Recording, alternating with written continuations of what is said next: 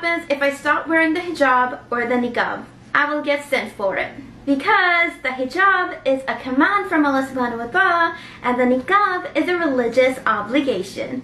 With that being said, it's entirely up to me if I want to follow the command or the religious obligation. No one, and I mean no one, can force me to wear it. It has to be my decision, and it was. There is no compulsion in religion. God has given us free will to choose for ourselves what we want to do and how we want to live our life. And I choose to live it like this. Okay, bye!